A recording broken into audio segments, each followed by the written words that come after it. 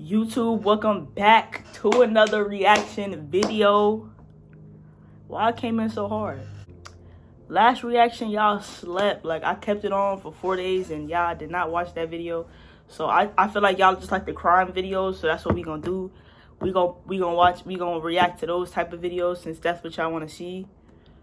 If all the old subscribers coming back, I'm not doing WeedTube no more because my channel on the verge of getting deleted and I'm not gonna lose my channel. So I'm not gonna say I'm never gonna do it again, but right now we're straight reactions, straight vlogs, just talking to the camera. I'm not doing WeedTube right now, so I know that's what y'all want to see. I want to see me get fried. Y'all want to see me all, but I can't do it. Like, I have 2 strikes on my channel. One more and y'all will see no more Cloud KJ unless I make a new channel and start from 0 subscribers. I can't do it anymore. But today's video, we got one of y'all sent this in. It says cop is fired and arrested after this lawsuit.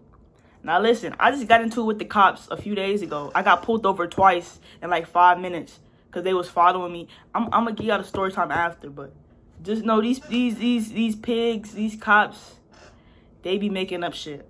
And I know this, they be making up shit. When I tell the story time at the end, y'all let me know how y'all feel about it in the comments. Y'all let me know y'all experiences with these cops, because I live in Florida, so it's kind of different. Some of y'all might live in like New York where it's really bad, and some of y'all might live in like LA where shit, people's cars getting broken into, no police in sight.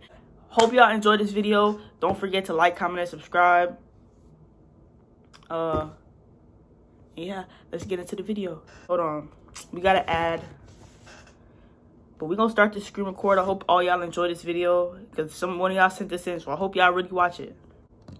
3, 2, 1.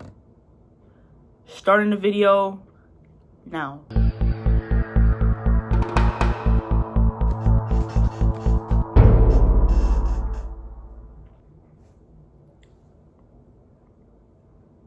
Welcome to Audit the Audit, where we sort out the who and what and the right and wrong of police interactions. This episode covers domestic violence, warrantless entries, and excessive force, and is brought to us by the K-Views channel. Be sure to check out the description below and give them the credit that they deserve.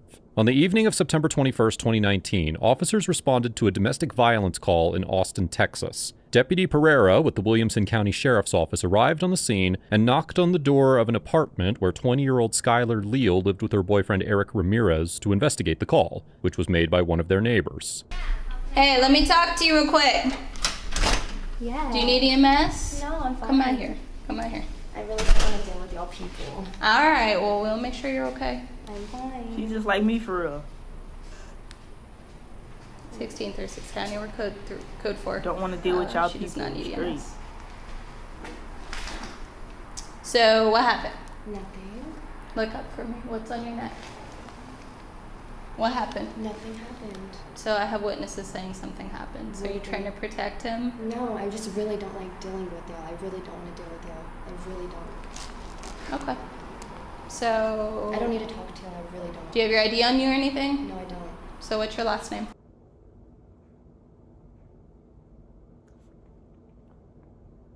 Okay. I mean, Where is the guy that probably allegedly? I mean, I don't know where he's at. I don't. So he left. He left. Does he live in this apartment complex? No, he does not. You don't know which way he went. I don't know, and if I did, I wouldn't tell you. Damn, she like me for real. Victims advising she does not know which way he went. So were y'all? I'm trying to figure out why your friends called the cops. What friend? Or your witnesses, whoever was over here that called us. Okay. So We got into an argument. Okay. That's it. Okay. Literally. It was nothing physical? Nothing physical. Where are the marks on your neck from? We got into my necklace right here. No, this right here.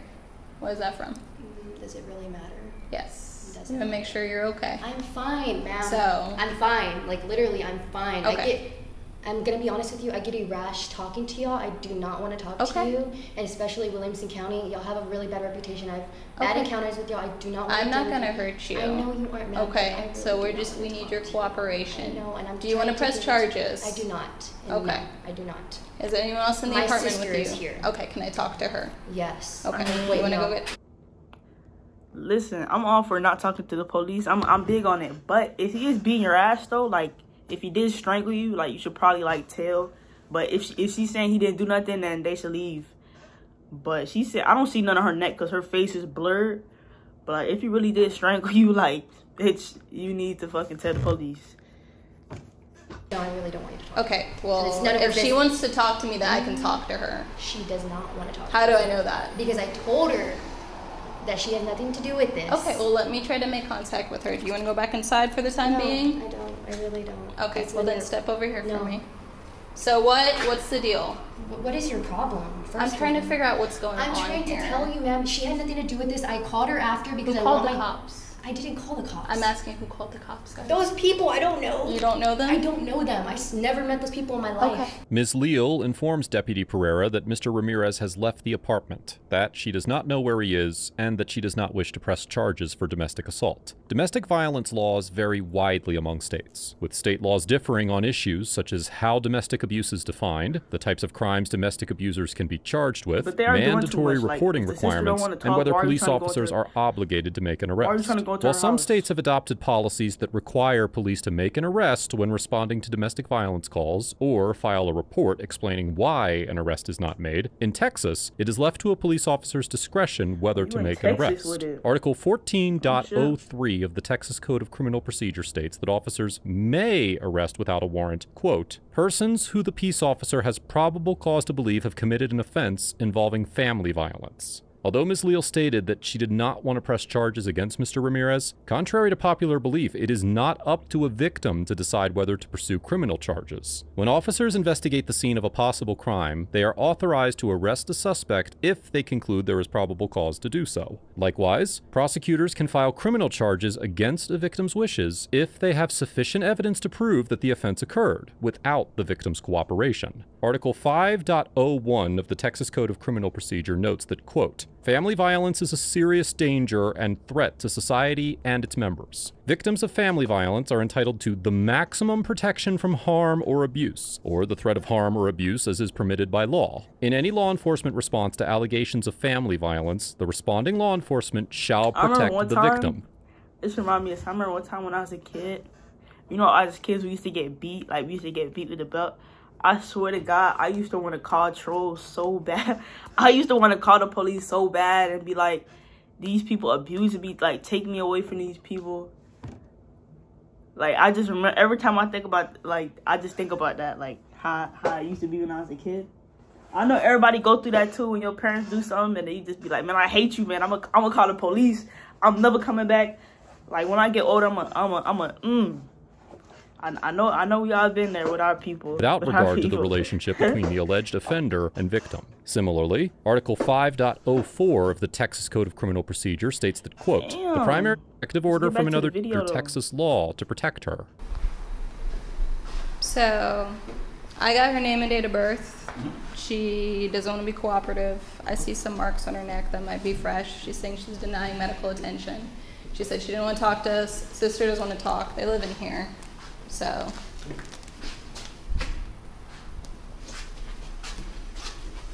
she's like, I don't even want y'all in my house. I'm like, well, we gotta find the guy that allegedly did this. So she didn't give direction, travel, description, anything. She's like, he left. I don't know where he went. Third level Dickerson.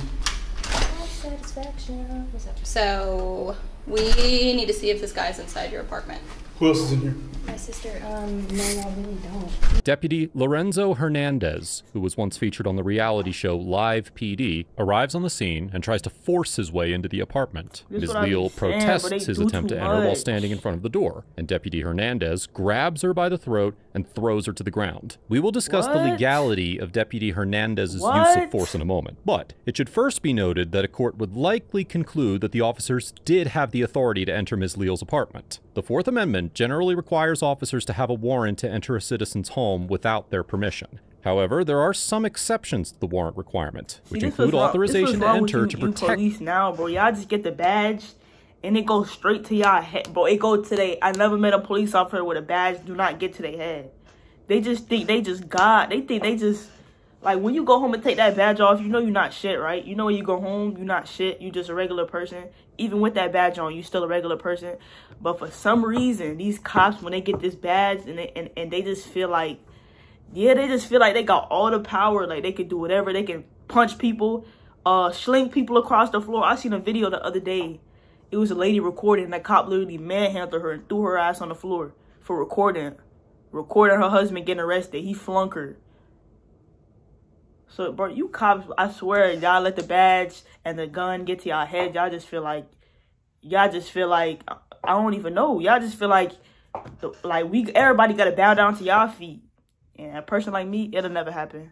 You're going to have to arrest me. Individuals, such as domestic violence victims, from immediate harm. In the 2006 case of Georgia versus Randolph, the Supreme Court explained that, quote, no question has been raised, or reasonably could be, about the authority of the police to enter over object officers' entry. Courts all dangerous if no was just theirs. The court a warrant, or given this precedent, it is probable that a court would conclude that Deputy Hernandez had the authority. The court found that the officers reasonably believed she was lying and at risk of continued violence. Given this precedent, it is probable that a court would conclude that Deputy Hernandez had the authority to enter Ms. Leal's apartment without a warrant or her consent to ensure her safety. We came here to y'all weren't even supposed to go into my apartment. Y'all with what? I'm literally gonna press charges on y'all. We have a possible felony. Possible felony? Yes. For what?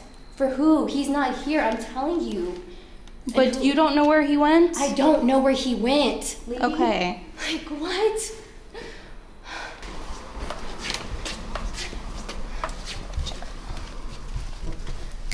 So you can understand where you're in handcuffs right now? So what happened? We were trying to talk, right? That's all we were trying to do? Hey, someone take these handcuffs off you. I wouldn't have said shit. I would have said another word. Take these handcuffs off? The light's not on. It's not on. Okay.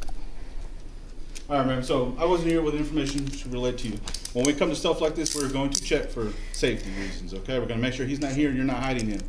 We understand you don't want to cooperate. We can't force you to do that. We get that. We understand that. But you don't do what you just did. Not when we show up for something like this. We don't get your cooperation. That is what happens. Yes. Okay? Deputy Hernandez tells Ms. Leal that the altercation was a result of her non-compliance and implies that the deputies were within their authority to use force against her. However, a court would almost certainly disagree with Deputy Hernandez's interpretation of the situation. When determining whether the officer's use of force is constitutional, courts must decide whether the level of force employed was reasonable under the totality of the circumstances. To reach this conclusion, courts consider the three factors outlined in the 1989 Supreme Court case of Graham versus Connor, which are, now quoting, the severity of the crime, resisting arrest, and she was not posing any sort of physical attempt to gain entry. Under these circumstances, it is clear that a court would find the force used by Deputy Hernandez to be excessive. All this screaming does not make us stop, okay?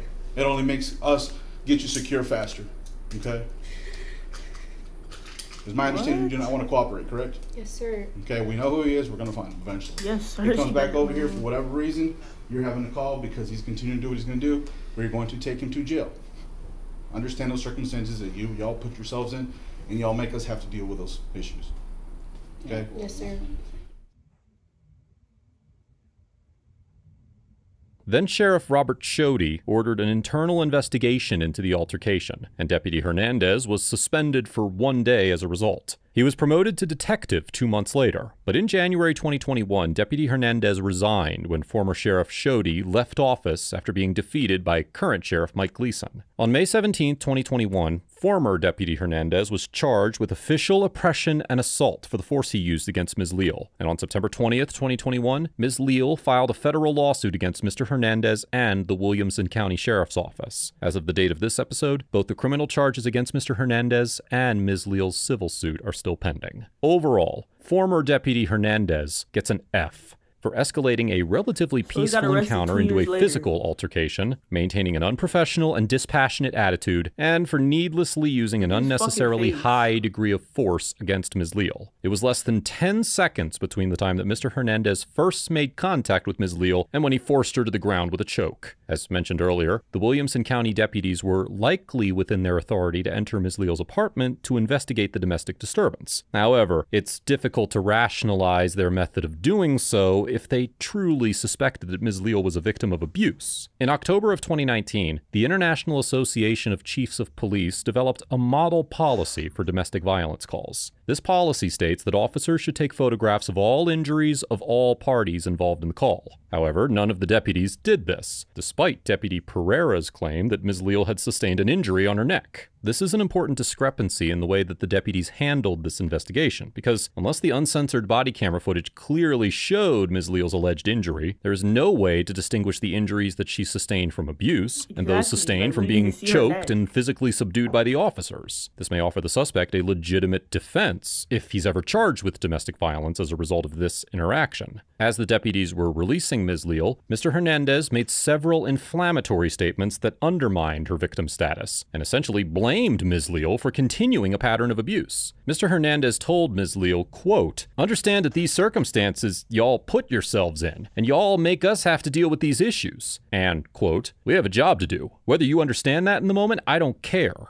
Nothing that Mr. Hernandez did was conducive to establishing an environment of trust with Ms. Leal, and it is clear that Mr. Hernandez failed to consider the psychological implications of being a victim of long-term abuse. This interaction highlights the importance of thorough domestic violence training and well-established domestic violence policy within police departments nationwide. As for Ms. Leal, it's difficult to assign a grade to an individual who is clearly suffering from emotional trauma outside the context of this interaction. Considering the information provided to the officers by the 911 caller, it's safe to assume that Ms. Leal had been dealing with a mentally and likely physically taxing situation, and she was under a lot of emotional stress when she initially made contact with Deputy Pereira. The IACP specifically mentions that victims of abuse may respond to officers with denial and anger for a litany of reasons, and acknowledges that, quote, "Officers need to understand that victims of domestic violence can display a wide variety of reactions to the violence. No two victims may express themselves in the same way. There is no denying that domestic violence calls are often extremely complex and difficult to resolve peacefully. However, the difficulty of a lawful duty should never be a deterrent for carrying out that duty with professionalism, understanding, and diligence. I commend Ms. Leal for having the courage to follow up this encounter with the proper legal action." Let us know if there is an interaction or legal topic you would like us to discuss in the comments.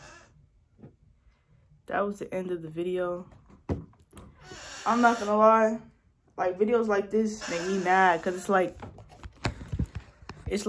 I never got like a police never did something like that to me, but I done got followed before.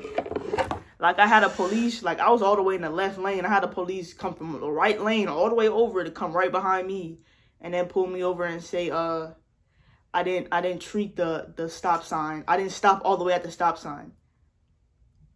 Like if it's oncoming traffic, how was I not supposed to? How did I not stop? If I had to stop, if his car's coming down, so they'd be making up stuff to try to pull people over, try to see what they can find, what they can get, and it don't work because you have to be dumb to ride around with shit in your car, unless you like a drug dealer. Because the way they be just out here just trying to scope people out, you got to be stupid and really be riding around with shit in your car, knowing you have a chance of getting pulled over, especially if you have tints. And that's what they hate. All the police officers have dark tints, but when they see other people with dark tints, it just do something to them. They think it got to be a drug dealer in there. It got to be some type of, I don't even know. And a regular person just driving the car, they think, oh, dark tints, red flag, got to pull it over. That's what they do. Literally, I got pulled over for stuff that don't even make sense. I had one officer tell me I ran a red light. Don't you think I would have known if I ran a red light? Yeah, okay. And then they say, oh, you was moving in and out the lane. Like, how? But I hope y'all enjoyed that video. Don't forget to like, comment, and subscribe. Let me know what other videos y'all want. It's kind of cold in here. Let me know what other videos y'all want. I'm going to see y'all in the next video. We out. God took me right up out my sins, I can't go back. Holy step and gaining real knowledge, you can soak that. Thank God he gave me good light and brought hope back. Big stepping on the devil's head, got my toe fat. They said I